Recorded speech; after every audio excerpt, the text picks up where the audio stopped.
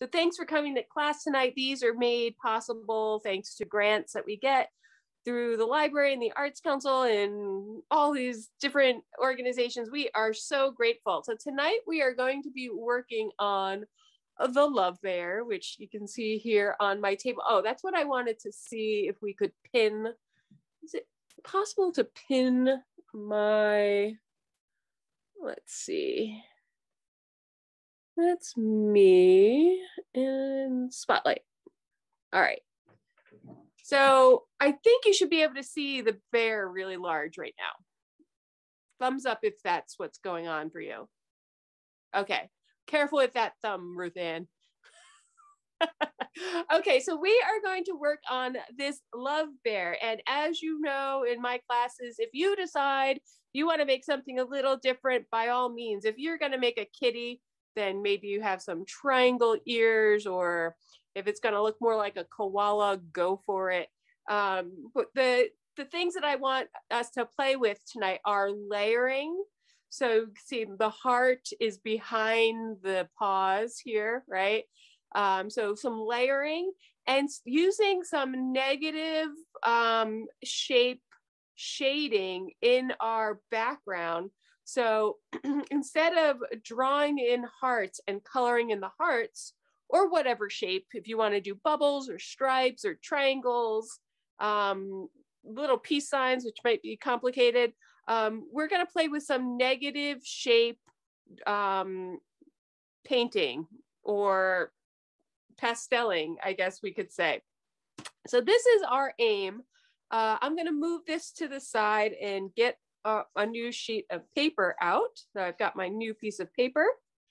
And you know, I sometimes have people who come to class and say, oh gosh, I can't even draw a stick figure. And I say to you, well, that's just fine because we're not drawing stick figures. So don't worry about it. You know, people come to my sewing classes and say, I can't sew on a button. I'm like, don't worry, there's no buttons tonight. So if you're feeling like this drawing process is beyond what your pencil can do, I say to you, I think you can do this. I really feel strongly that all of us can accomplish this. I'm just taking a sip of tea. Okay, so what we're going to start with is just making some simple shapes. And by that, I mean, I've made an oval shaped head, and then I have a couple of semicircles for ears. This body is just a big oval. You can imagine it's like an egg shape, right? The paws that are coming out are just elongated ovals. And what may look like the trickiest bit maybe are these, the feet at the bottom. And they're really just sort of a cylinder, which is a very common shape that we make in art class. And I'm going to walk us all through all of it. So here we go. I'm going to draw pretty dark so that you can see what I'm doing. But I would suggest that you sketch. And often I think it's a good idea to practice holding your pencil a little bit different. And dare I say, like a real proper artist. Lots of artists, when they sketch, they'll hold their pencil more like a flute. So if you're right-handed, it might look like that. I would say maybe as you're sketching, if you want to play around with holding your pencil in a different way, go for it. And also, I would suggest to you that you audition a shape before you actually lay it down. So what I mean by that is, before I actually go pencil to paper, I'm going to move my arm around, and I'm drawing with my whole arm here. I can feel my arm moving away from my body. So it's not just something that happens right here at the wrist. It's really my whole body. And this is an art tip that I want you to use everywhere you are. So we may be making a very sweet and charming bear tonight, but when you're out there in the world and you're, making art on your own, I want you to use this technique as well. Drawing with your arm and auditioning a shape. Now, again, I'm going to draw darker so that you can see it at home. I would suggest you draw a bit more lightly. So I've got my head on here.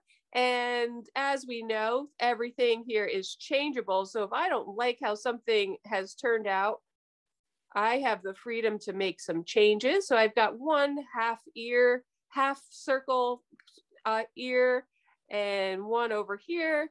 You could think about it, maybe it looks like the letter C to you. And I always think about how you would teach this to someone else. So if you got some art enthusiasts in your life, maybe some little kids or some big grown-ups, and you want to share the love of art, I always think about how you would teach them. So if you think about this, the simplest shapes, the letter C, and then the letter C reversed over there. I'm going to work on the face in a little bit. I'm going to go down to the body now. And our body here, you could think about it almost like big parentheses. And notice that I haven't gone all the way to the edge of the paper. I've left some space because I want my bear sitting on a little blanket. So I am gonna, and again, you can audition your shape before you actually put it down on paper. And you can move your paper around so that you're more comfortable. I'm not doing that because I don't want to, make you seasick with me moving my paper all over. But feel free to move your paper so that you're the most comfortable.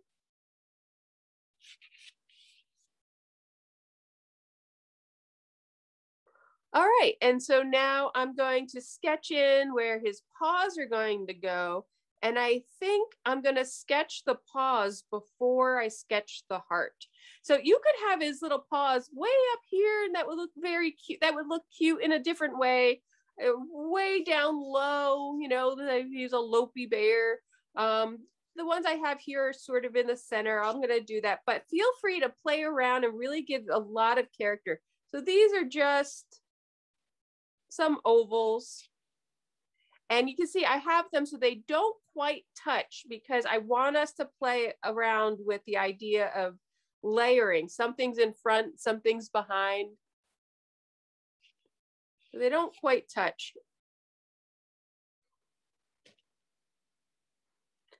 Okay, and now I'm going to sort of look at where my center is right about here, and I'm gonna put my heart shape in. And so again, you can audition the shape. And again, I'm sketching darker so that you can see from where you are. So I've got, if you think about this, this is sort of like the number 3. If I just turn this, so again, if you were teaching this to a little kiddo, you could think about them drawing the number 3 for the top of our heart. And then trying to get the point of the heart underneath where the tip is here. I'm just going to sketch in the other sides of my heart. You could, by all means, just draw a heart and then erase back the lines. You could absolutely do that. And I have extra lines in here. It's fine. So now these legs at the bottom. If anything, I'm just going to flip my paper over so I can just sketch a little bit. If you want to just watch the screen for a moment. So these are just a cylinder. So if I start off with an sort of an oval shape, and then a line at the bottom, a line at the top. So then it looks very much like just one long tube. But what I preferred to do, I kept the line at the bottom straight, but the line at the top, I brought down a little bit. Let's see, I'll do this more dark so that you can, so I brought it sort of down. So the one on the bottom is sort of straight because it's sitting on this blanket. The one at the top, I angled it in a little bit. And depending on how you drew your oval here, if you made it a more skinny oval, that would give a different look to the paw, like it's turning a bit. So that may be a new shape for some of us to draw. I would say just go for it. Your pencil has an eraser and you're sketching. Again, I'm drawing darker so that you can see what's going on. So this goes back, and then this one here, I'm tucking down a little bit. And to me, that looks a little bit small for the size of my bear. So I think I'm gonna make that a little bit bigger. Give him a big old honking leg, big old sturdy gams. And then one over here.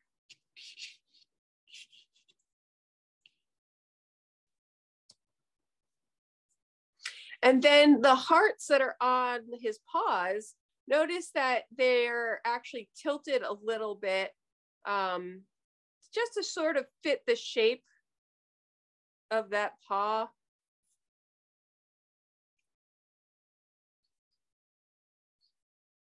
And again, this is a very sweet, cartoony drawing, but these art skills of drawing a cylinder and putting things in front or behind, this negative shape painting that we're going to do in a bit, they're all really useful exercises to go through for making other arts that you might consider more serious.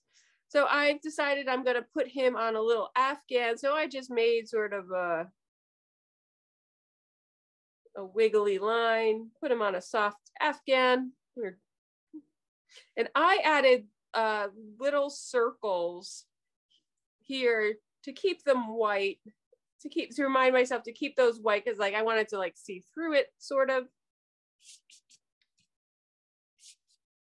And now for the face. Oh, the ears. I also hid some hearts in the ears. So I can't see the full heart. It's typically when I draw critters, I give them some sort of pink in their ears.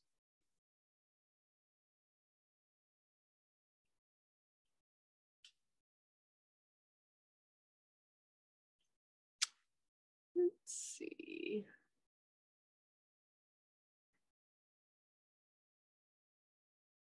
Okay, looking good, looking good. Awesome. Good job, team. I'm just going to take a sip of tea.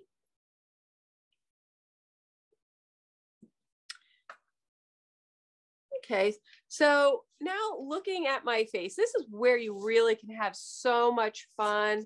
There's so many different ways to show expression. I'm just going to go to my sketch side again.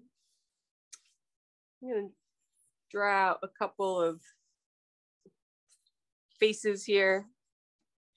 So on my sample, I've given him sort of this half sleepy, so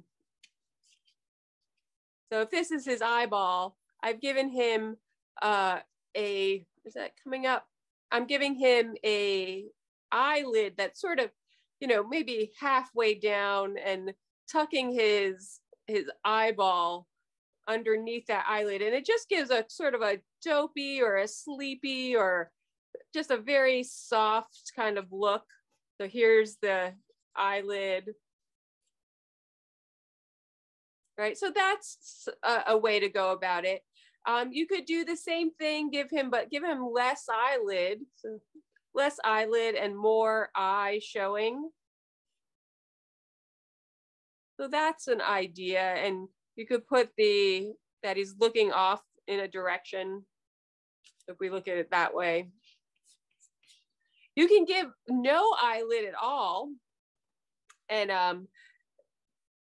so if you're giving no eyelid at all, just be very careful. I wouldn't show the entire iris of the eye. So I would cut off the iris a little bit. Because when you show the whole iris, like right here, when you show the whole iris, let's see, which is right here, the critter just looks a bit freaked out. And maybe that's what you're going for. You're going for startled bear. If you're going for startled bear, then very little to no eyelid, and bam, right in the center. If you're going for something a little bit more sleepy, then really close that eye down and put a lot of lid like I have on my sample here.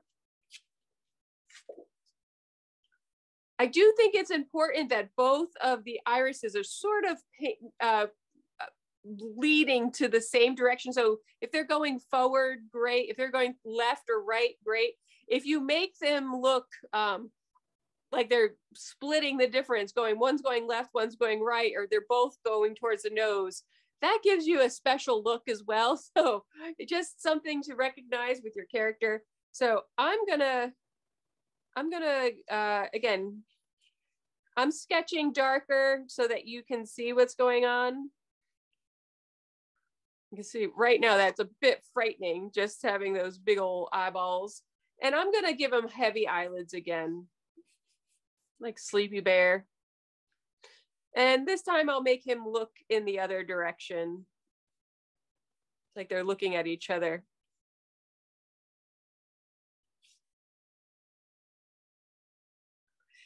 I gave him a heart-shaped nose, so kind of a softer tip. It wasn't pointy like down below. Gave him a heart-shaped nose.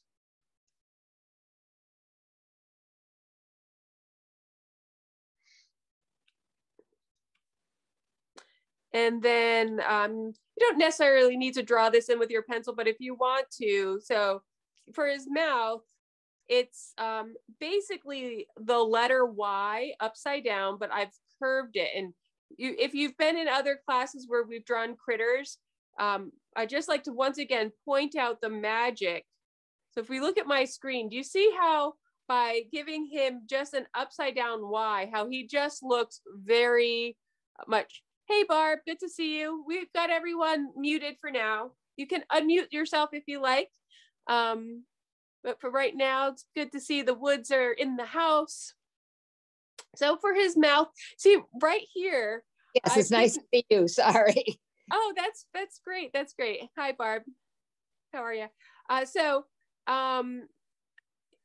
He looks very serious, and he looks very like a teenager. You've just asked a teenager to, put the dishes away, and that's the face that they gave you. And just the magic of like a 1/8 of an inch, 1/4 of an inch of a little upturn on the edges just gives them such a more of a sweet face, a softer face. But again, it can be whatever you are feeling. Taking a sip of tea. Okay, my friends, it is time for us to put some color on our art project.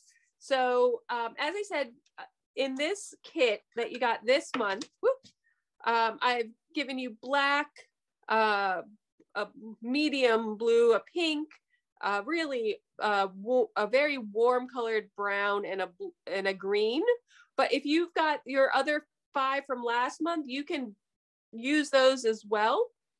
I'm trying to mix up the colors so that if you continuously get the kit, you'll have in a couple of months, you're gonna have lots of different colors to play with. So I'm gonna start with the bear, him or herself. And notice we don't have any white in our kit, right? So we're gonna have to make decisions about what's gonna stay white before we start laying down a lot of color. Like I made sort of a shiny bit on the eyelids. So if we take, there we are. So you can see his eyelids. I've given him sort of a shiny bit by just not putting any marks there. And then you can see it gets darker and lighter, moving around the bear to show shading. So how you can accomplish that is by not putting marks where you want to keep things white. So now we are coloring. How fun is this? Here we are, a group of individuals coloring together. What joy. So I'm just gonna start having at it. I'm gonna start by outlining my parts here. And again, remember, anything you want to keep white, Don't add any color there because we really can't get back to white once we've made these marks. And in a little bit, we're going to pull out our oil, our baby oil, and get to doing some of that magic we did last time. Or if this is your first time here, you're going to ooh and ah once we start using the baby oil.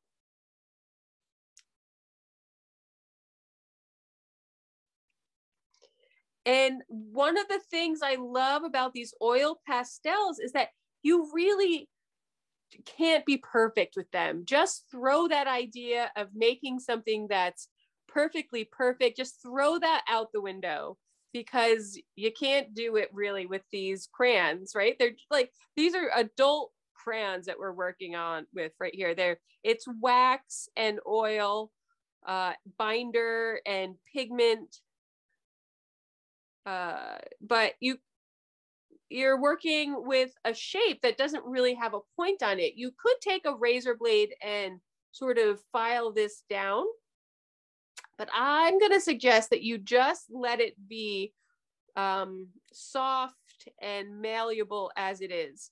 So I've got some outlines going. I'm going to start thinking about where my darks and my lights are. So anywhere that I think something's going to cast a shadow, I'm going to make that darker. So if we look right under my bear's chin, it's darker. Around the edges, I've made it a little bit darker, and definitely underneath his paws, I've made it darker. And what really makes this heart look like it's popping out from the paper is the shadowing I've put under the heart. So I'm going to do some of that same technique here. I'm going to add more pigment wherever I think something would cast a shadow. And sometimes I really cheat it. Sometimes I really try to make a difference, like in the where his head is, I've made lighter than his body, because I really want it to look like his head is coming forward. We're trying to trick the eye here. And here it's another idea that will serve you in all sorts of art, that things that are a bit darker are going to fall backwards into your scene. So it's going to have the illusion that it's further away from you. And then things that are lighter are going to come forward. His eyeballs here look like they're more forward than the bottom of his belly, because the bottom of his belly is darker.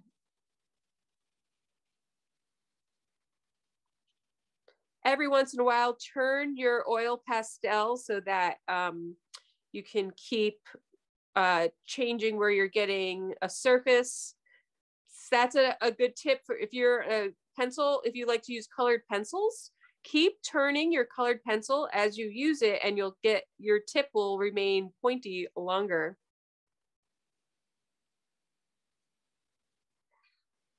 And again, if you've done a cat or, some sort of other animal, that by all means, and if you've changed what colors you're using, that's all good too.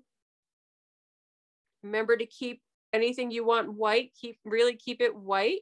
Don't worry about filling in every single piece of white paper here. We're going to use our oils in a little bit, and we're going to start moving this pigment around.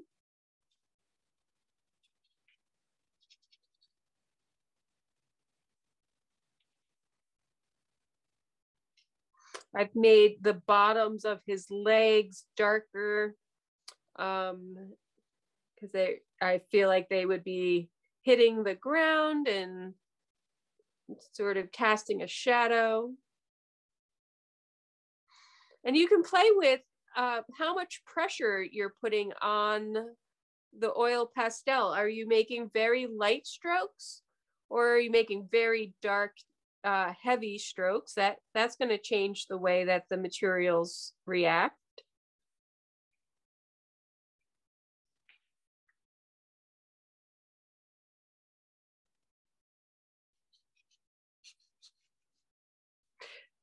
Another thing to think about are the directions of your marks. So I'm on his face right now, and I'm going in the direction of the shape. So what I mean by that is, if this is the shape I'm trying to convey, I would go around like this or back and forth like this to mimic the shape of his fur, so to speak. If I did cross hatching that was on the diagonal, that's just going to be a different look.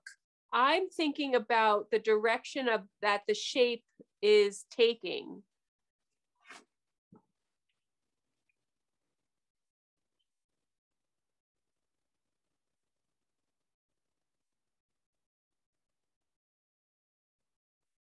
What a lovely way for us to spend our time, looking at colors, hanging out, thinking about the shape of a teddy bear. That's kind of a fun, interesting, wacky thing to do, I think. I am grateful for it.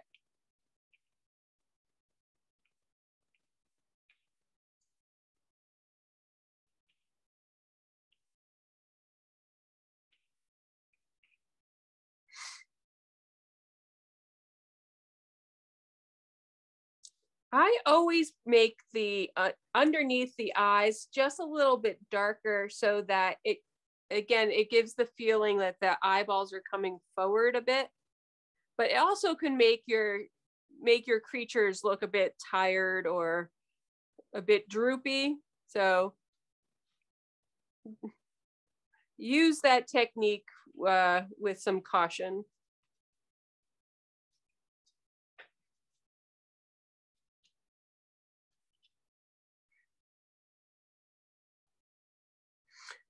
If your crayon or your pastel here starts to run out of material, you can always peel back this, the packaging that's on it. I like to keep as much of the packaging on as I can so that my hand isn't interacting with it, because these will get on your hands a bit. They are non-toxic and all of that, but still, we don't have to handle it. We don't handle it.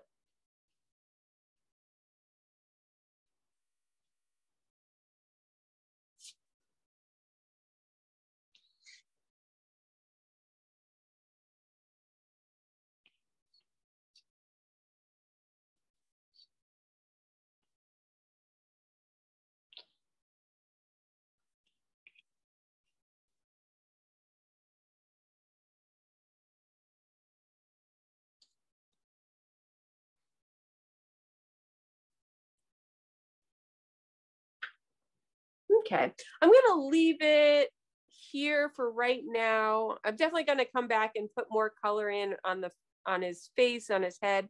But I'm gonna leave it here for right now. And I'm gonna start to play with our cotton swabs and our baby oil. This baby oil is going to act to help us move the color around and make the color a little bit more smooth.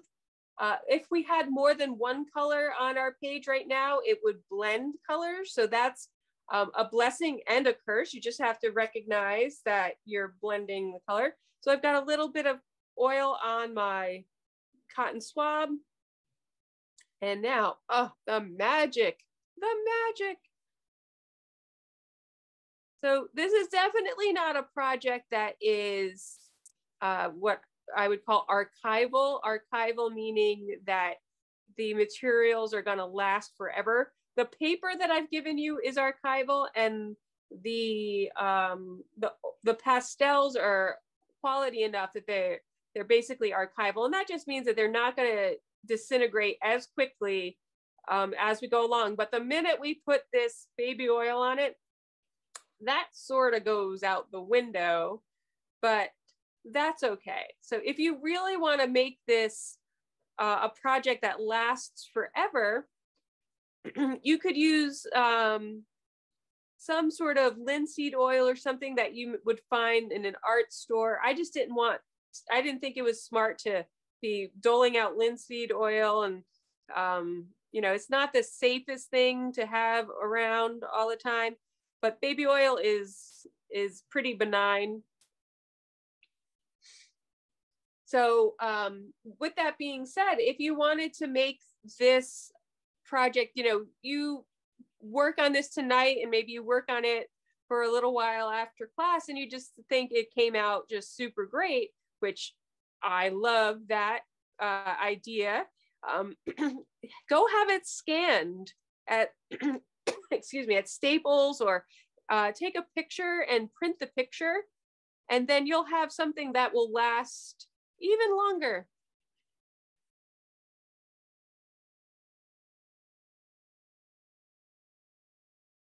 You can use your fingers as well. Don't be eating any potato chips right now or popcorn. Wash your hands before you have snacks again. Little bear.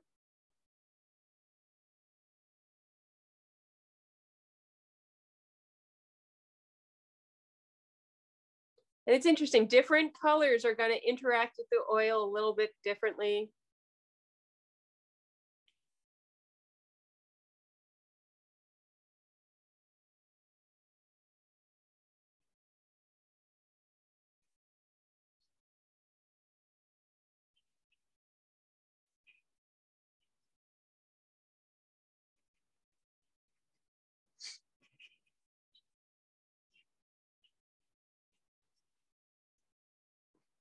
So colors that are considered warmer, meaning that they would tend to make you feel more of a warm sensation: yellows, oranges, reds.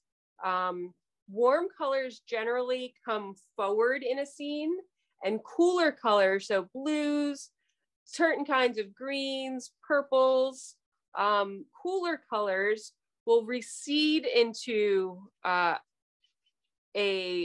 painting.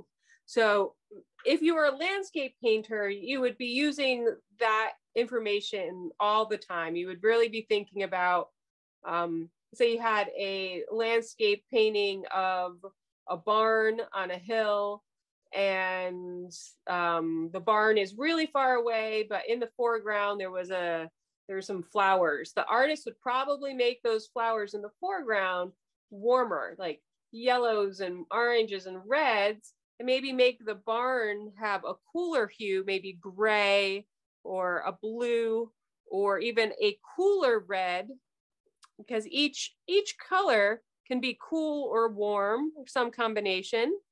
Cooler colors are always going to look like they're farther away from you. Just a trick of the eye. Because what we're doing is, we're trying to trick people here.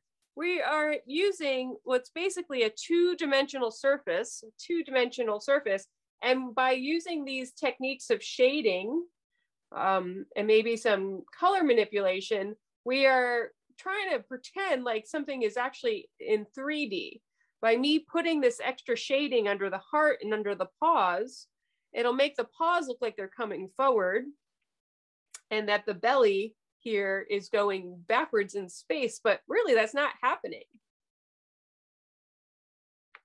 When that first started happening in art in, let's say, the 1500s, the late 1400s, the 1500s, into the 1600s, when people started to recognize perspective, it was a thing. People would walk into a church and look at a painting that had perspective in it. And it was said that people would get woozy and they would sort of, lose their balance because they couldn't understand what they were seeing. And, now we have high def TV, and but back when painters and illustrators were first really understanding how you can manipulate color and shape and shading, it really was revolutionary at the time.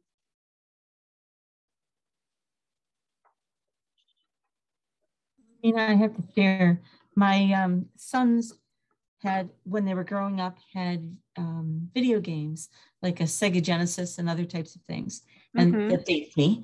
But anyways, when they were doing that, they would play these games, and some of the early ones were more 2D than 3D. Sure. When they got to the 3D ones, like the Mario Kart and all that type of stuff, I had a terrible time playing those games with them. The 2D ones, I was okay, but the 3D ones, nope, that made me dizzy, just like you're talking about. Yeah, it's fascinating. And how do you feel now that you've seen them more? Do you have that same effect on you? I'm not certain. They're gone and grown and out of the house, and I don't interact with those things very much anymore. But I think I'm more in tune with 3D stuff. But I think it's, for me, it was more of a something I wasn't very used to. They obviously grew up with those things, so for them, that is like second nature. And so I think that's the same thing with young children and whatnot. They grow up with more of those 3D image things. And so for them, it's like, nope, this is the norm. So it have to do, Yeah, it's fascinating. I remember when those IMAX movies first came out, those big screens like would wrap around a whole, like the whole building practically. I took my Auntie Val to see one of the movies, and she hadn't been to the movies in a long time. And she actually, like, we had to leave the theater because it was so much information. It was so realistic. We went to see like panda bears hanging out in a forest or something. And again, it was a benign subject matter, but it was the 3D aspect of it was so overwhelming for her. We had to leave the theater.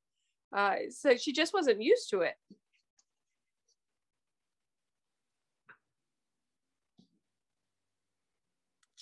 Cute. So feel free to start moving into other colors, whatever you're feeling. Again, think about if something's going to have an area where it looks lighter, like my heart here, I've given it a little shine bubble on one side. And how I did that was just by not painting or using my tools in that area so that it looks a little bit lighter.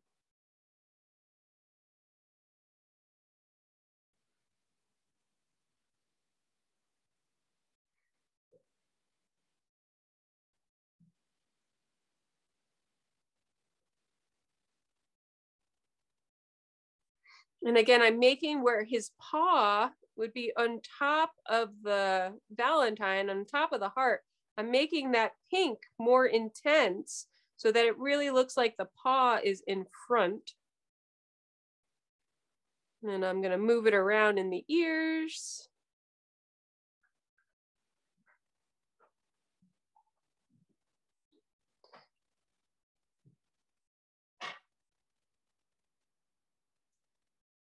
And I'm moving it around in the nose, and I'm definitely leaving a space in the nose that looks shiny. So I'm really being careful that I'm not coloring in the entire nose with that pink. And I'll soften it a little bit, you know, either with my finger or with when I get to the oil. Cute.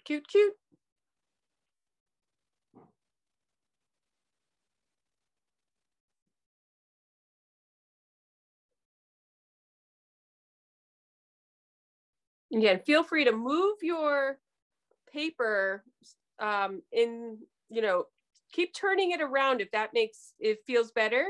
I don't want to do that because I don't want anyone to, you know, get seasick as I'm drawing here.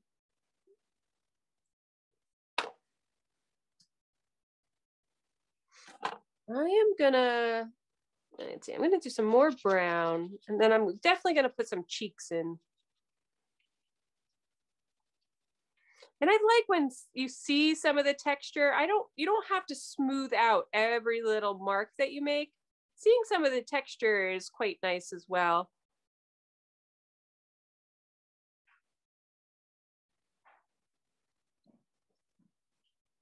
You see, once that oil sort of dries down, you can go in with more marks.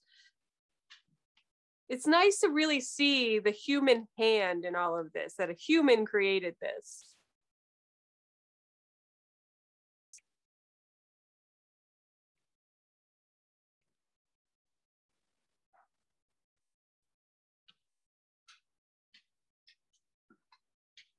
Right before Christmas, I did an artist event, like a vendor mall kind of artist event.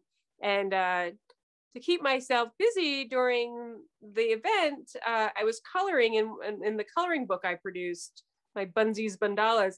And the best thing that was said to me all day, like people were very kind, and you know, people had purchasing my art, and it was very kind, but the nicest thing that was said to me all day was a little kid came up and looked at my coloring book and he said, "You color really good." And I just thought that was the greatest compliment from a little kiddo.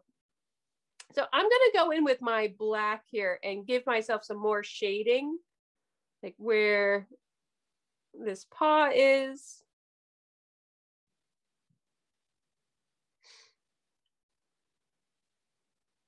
Underneath the heart a little bit.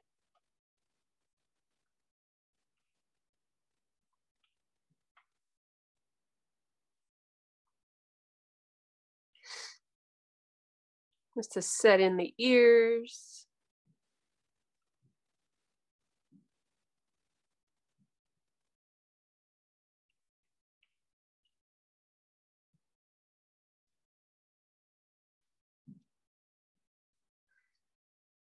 I'm gonna use the black to make his mouth here. And again, don't worry about being perfect with these pastels, these oil pastels. You kind of can't be super perfect all the time because of the shape of them. So I see that as a blessing. It really frees you up, I think.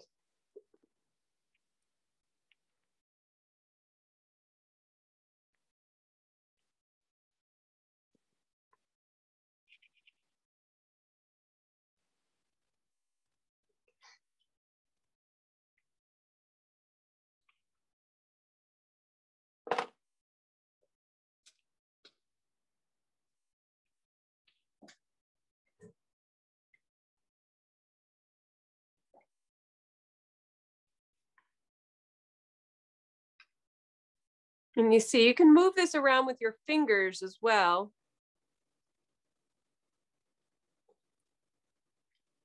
And the paper I've given you, so the brand is called Canson.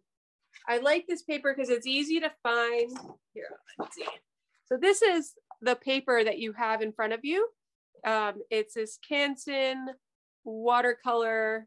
And so the important thing here when you're looking at paper is this pound. So 140 pounds, that means a ream of this paper weighs 140 pounds versus something that may weigh like 96 pounds or 98 pounds.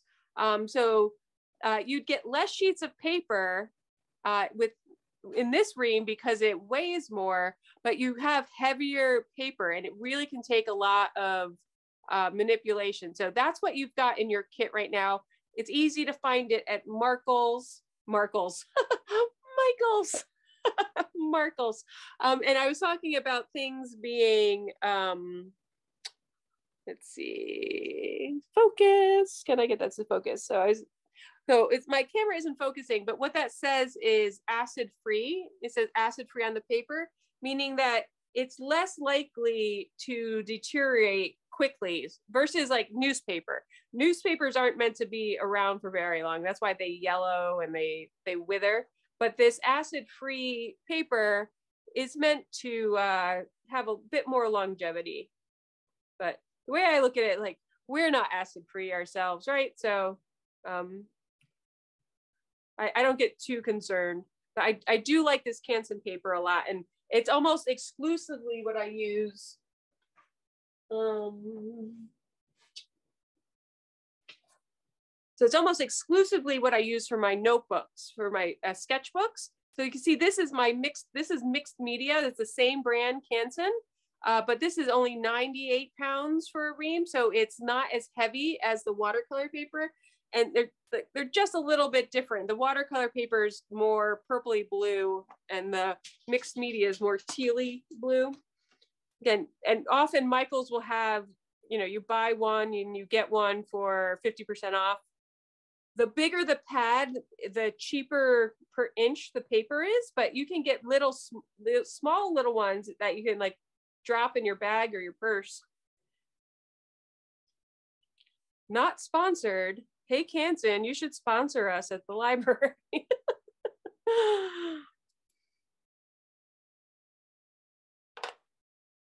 All right. So I'm moving on to these eyelids here. And again, I'm going to give him sort of a shiny spot.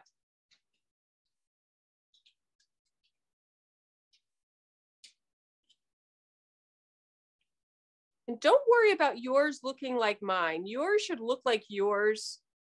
We're not trying to get to a point here where we hold these up and we have, 14 identical bears. I want each one of you to have your own little things that you do, your own styles, your techniques.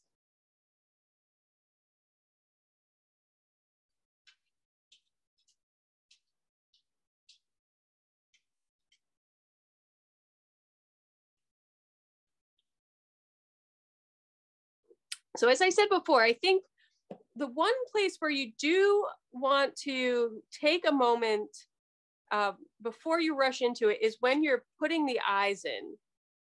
Because we really can't get back to white from here, if you make a mark with your pastel, we're not going to really be able to get it off of the paper here. So really make sure that you have a good plan for what the irises of your eyes are going to be doing, if they're going to be looking in one direction or another. All answers are correct. Just this is one place you do want to be really taking your time. So drop your shoulders. Don't hold your breath. Don't hold your breath. I'm going to use my blue, and I'm going to start off with small marks so that if something happens, if I get earthquake hands suddenly and I like make a weird mark, it's going to be okay. So apologize if you get the back of my head for a moment. I'm even going to take my glasses off. Ooh, she means business when she takes her glasses off.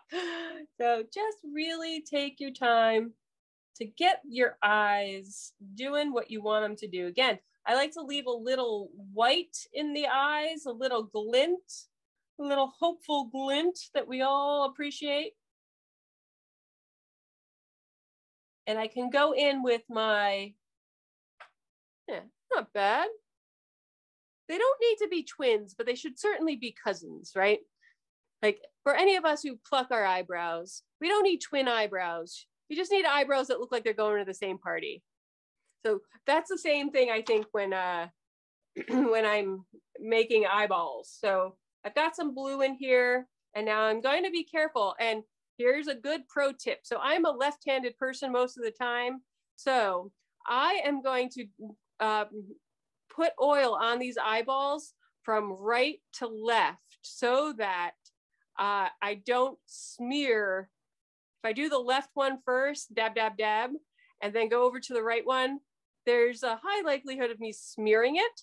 So what I'm going to do is do the right one first, and then go over to the left. And then by the time I go on to something else, that will be dryish. So I would suggest that for you, go towards whatever is not your dominant hand, or flip your paper the other direction so that you are not likely to smear. So I'm just doing short little choppy hits with my oil. Bada bing.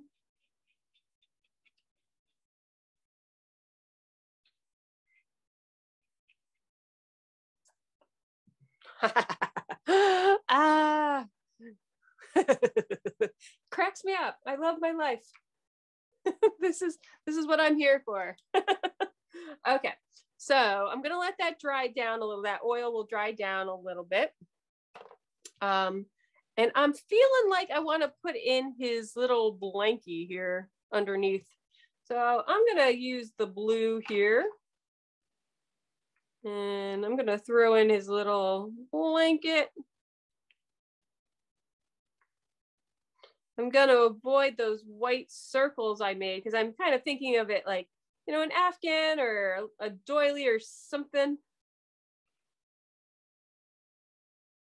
And I'm going to make the color of the blankie more intense underneath the bear. So where he's sitting, interacting, he's going to be casting a shadow. So that area is going to be darker for sure. And then I'm going to lighten up as I move out towards the edges. And then you can use whatever colors you want, any design you want. Maybe you want it to look like it's got granny squares on it.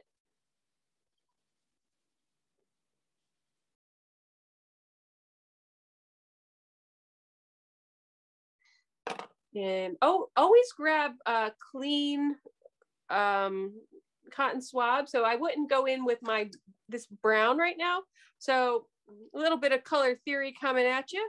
So this brown is very close to the orange range on our color wheel.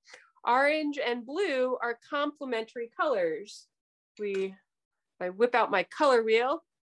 So orange and blue are complementary colors. You can see like that the color of the bear looks very close to orange.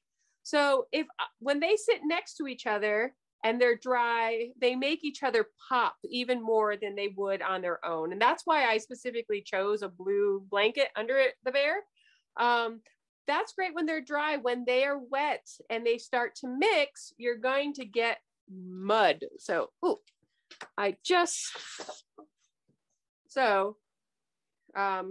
those of you who are new here, welcome to a little bit of color theory. So red and green are opposite ends of the color wheel. So here's my color wheel, here's green. The farthest away from green is red. So they're complementary colors. So they look really cool when they're next to each other, but when they mix, so here I've got 100% green and 100% red. And then when I smush them, when I get those wet colors mixed, I get a neutral. So this is some sort of middle brown, depending on your camera, maybe coming up differently. So complementary colors are great when they are sitting next to each other and they are dry. When they smush, when they get together, they create something completely different. And maybe that's what you're looking for, but maybe it's not. So it's more important to know what's going on. As you're making decisions about what colors you're putting in different places, than to be surprised. You know, and that is going to be true, not just here in oil pastel worlds that we're in, but in everything that you do. So if you're a person who dyes their hair, and if you have bright golden yellow hair and you put purple hair dye on your yellow hair, you're going to get some sort of grayed out silvery look. And maybe that's what you're going for, but maybe it's not. It's all about color mixing and how colors interact with one another.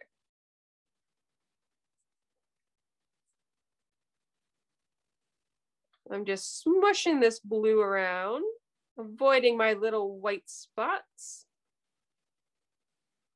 Showing some textures. I'm letting some of these lines show through because it's cool and interesting. It's a good idea to have your art be interesting from across the room and up close. Like if someone were on the other side of a gallery and they saw your artwork, they say, oh, that looks really interesting. I'm going to invest my energy to walk all the way around across the gallery to go look at your art piece. Give them something to be surprised by. Little marks, little surprises that you can't see unless you're really on top of it. Oh my gosh, it's cute. So now, to me, it looks like I lost some of that shadow. So I'm just gonna throw some more shadow down here. Make some marks. Ah, it's cute.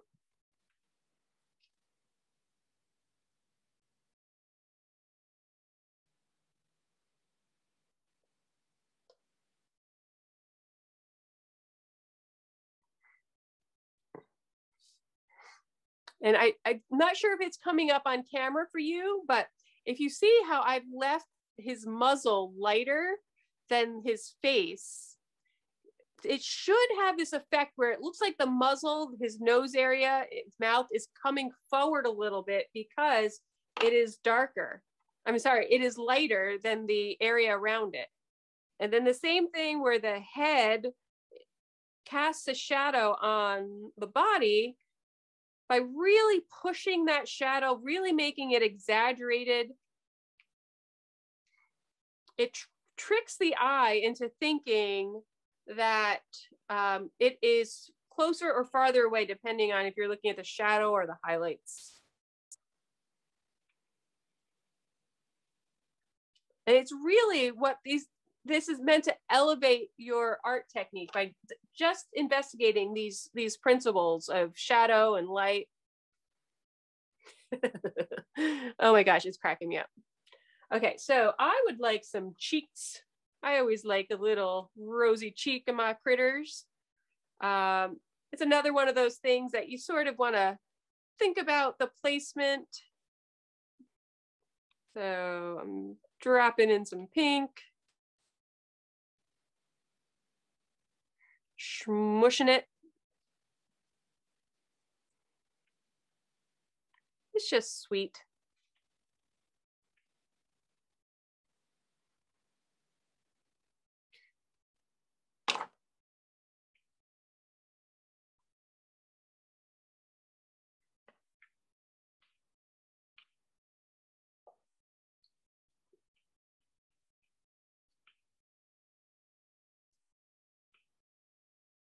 I've added some little directional lines here, just around his muzzle. So like open parentheses here and close parentheses, just to really bring that muzzle forward.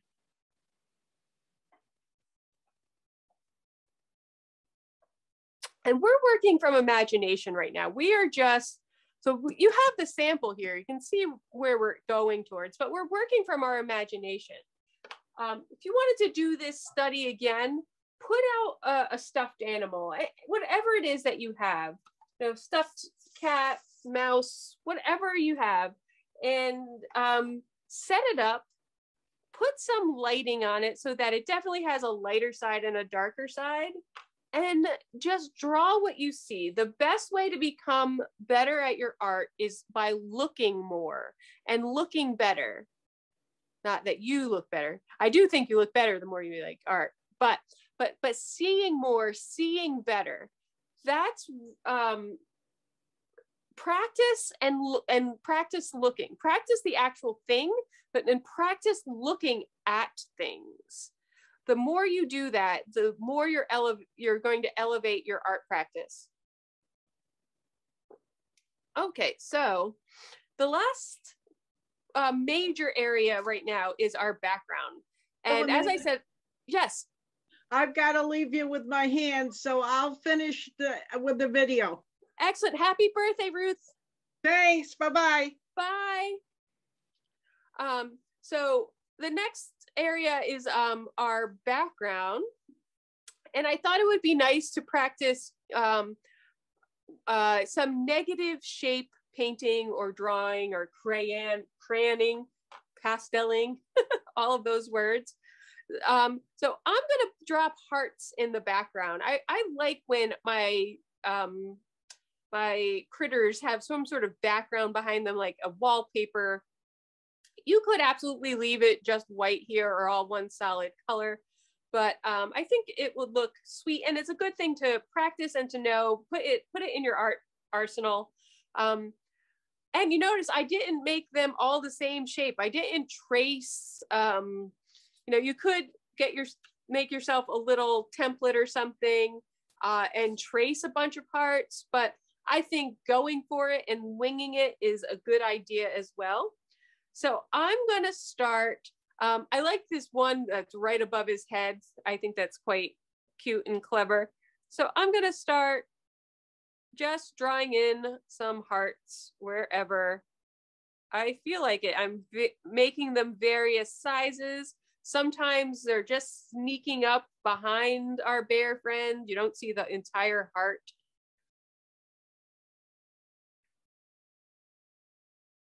Don't worry about them being perfect.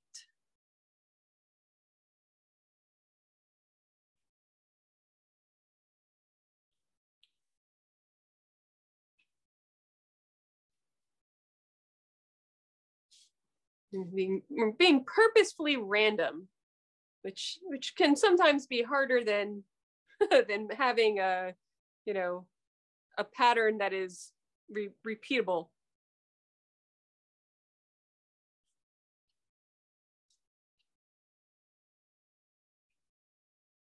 You really do have to sort of get them all in now, because like I said, we can't really get back to this white paper.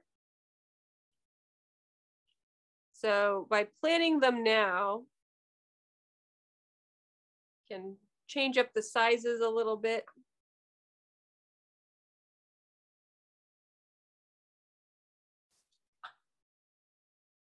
So what we just drew are the positive shapes, the positive shape. We could say that before we drew in those hearts, we could say that the positive shape was our bear on his blankie, and the negative shape was everything around the bear.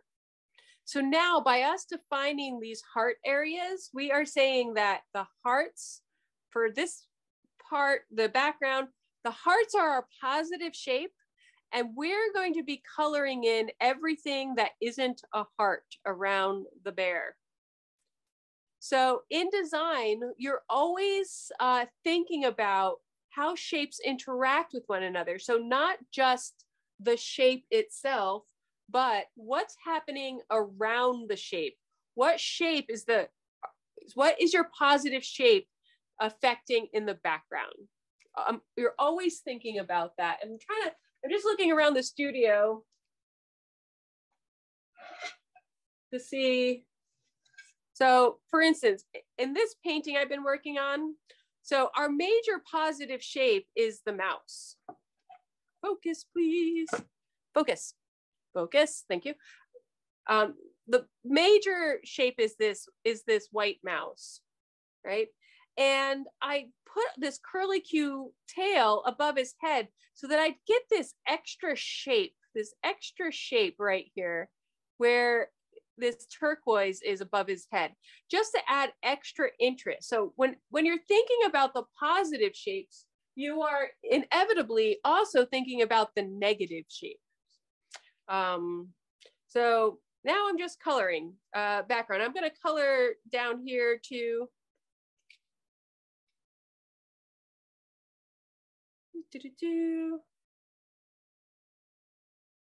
and it's totally fine if you don't finish your creation tonight. You know, this sample that I made, I did over a couple of sessions. I typically, most of my art isn't one and done, I just sit down and start to finish, get it all to where I want it to be.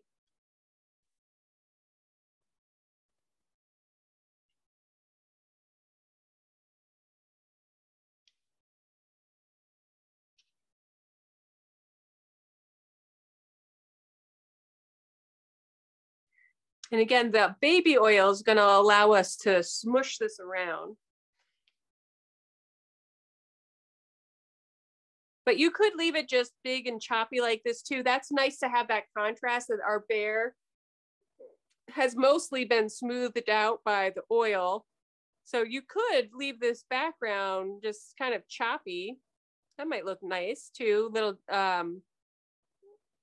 change up the pattern a little bit. Again, our next class here, so if anyone else needs to leave, our next class is going to be on March 16th, Wednesday, March 16th. So I'll have, same thing will happen. I'll have the kits, and Jenny or Emma or someone from the library will send out an email we're going to continue on. So all year we're going to be working with these oil pastels, and each month I'm going to sort of add another set of ideas into your art toolkit. So like right now we're looking at negative and positive shapes. We didn't really do that much last month.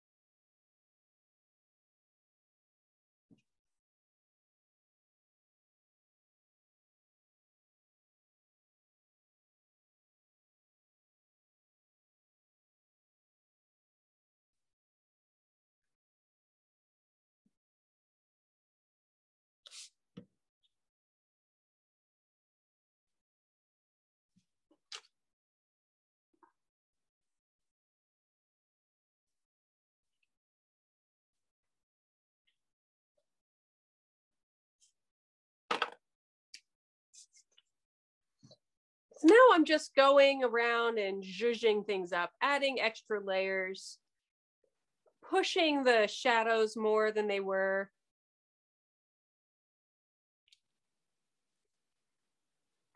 Now, I've had art teachers tell me that you should always be moving around your art piece. You shouldn't stay in one spot. And then I've had art teachers who say, finish one spot before you go on to the next. So I don't know, do whatever feels better. I like to get my major components all down, my major ideas, and then go back and look at them.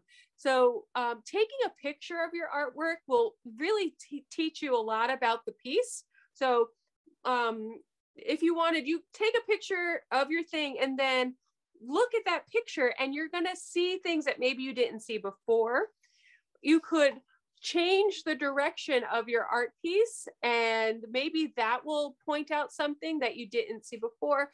And it really is a real tried and true art technique to squint at your artwork, because when you squint, you sort of minimize how many tones you're seeing. You'll only really see the very light tones and the very dark tones, the shadows and the highlights. And by squinting, you may notice something that you didn't notice when you're using your full eyeballs.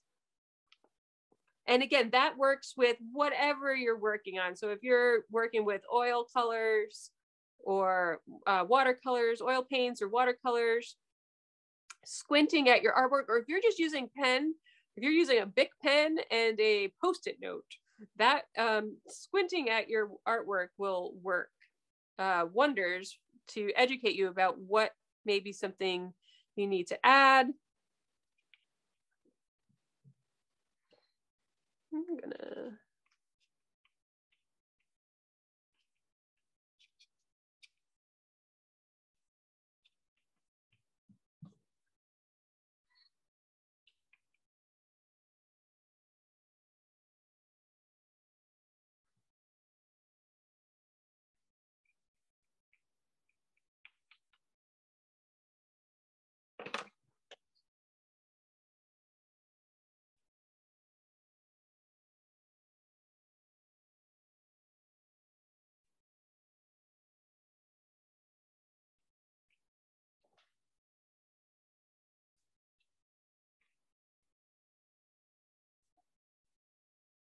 all right, I am going to call mine done for now. I'm going to stop recording.